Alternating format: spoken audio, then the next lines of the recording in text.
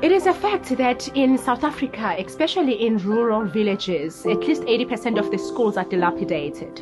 And Kipinkunzi Primary School was not different. It's important that the school is decent. And I want to believe that if you feel good, you perform better. That is why I like to improve their learning experience so that learners look forward to going to school.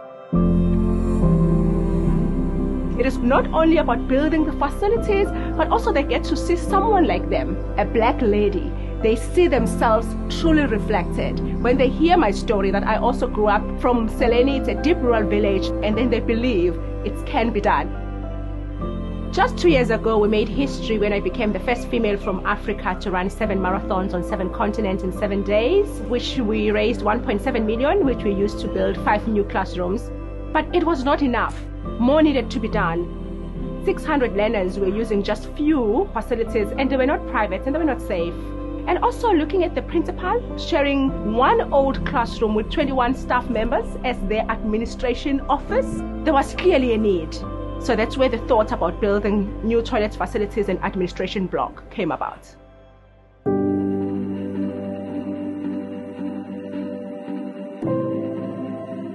2021 October, I ran a race that is billed as the toughest foot race on earth, which is Marathon Disabled, which entails running 250 kilometers in the Sahara Desert, carrying all your food, your sleeping material, your clothes for the 6 days.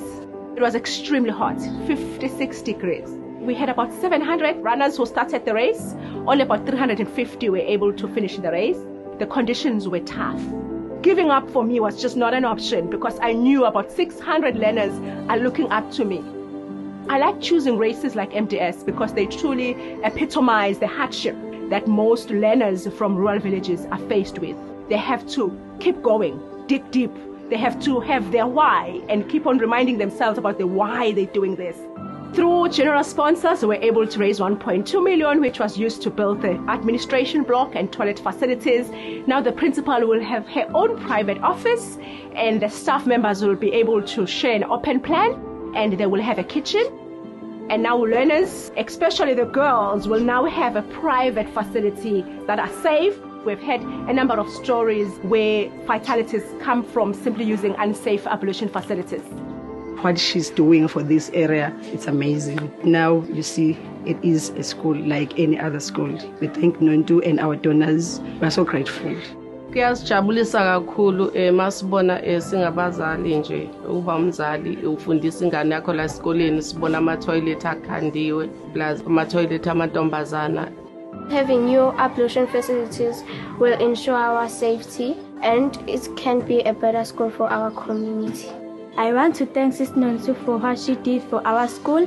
As teachers and learners, we are proud of her.